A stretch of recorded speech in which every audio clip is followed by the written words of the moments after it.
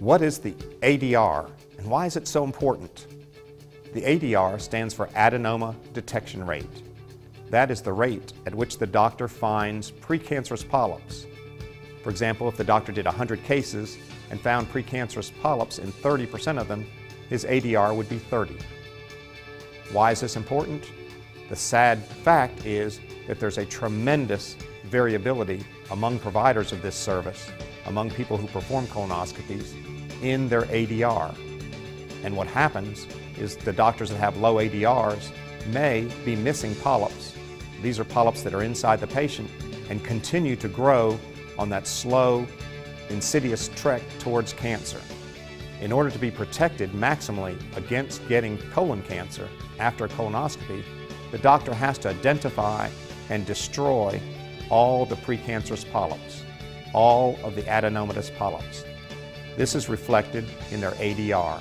It's like a report card. It's a simple number that tells you just how good is your doctor at finding precancerous polyps. The American College of Gastroenterology states that the typical provider of colonoscopy services should find precancerous polyps in at least 15% of women and 25% of men over the age of 50. If you average this out, it should be about 20%. And a recent study out of Germany shows that if the ADR for a doctor is above 20%, it gives the patient 10 times the protection from subsequent colon cancer.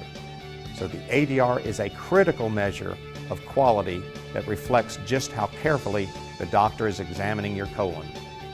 Please ask your doctor that's going to perform your colonoscopy what their ADR is, and if they can't give it to you, you need to consider going somewhere else. It's very simple to measure. It's not complicated. If they did 300 cases and 90 patients had precancerous polyps, their ADR is 30. That's great. But it's very simple to measure, and all doctors, the American College of Gastroenterology suggests that all doctors performing the service should be measuring their ADR and should share that with you so that you can make an intelligent, informed decision as to who's going to perform your test. Get the test.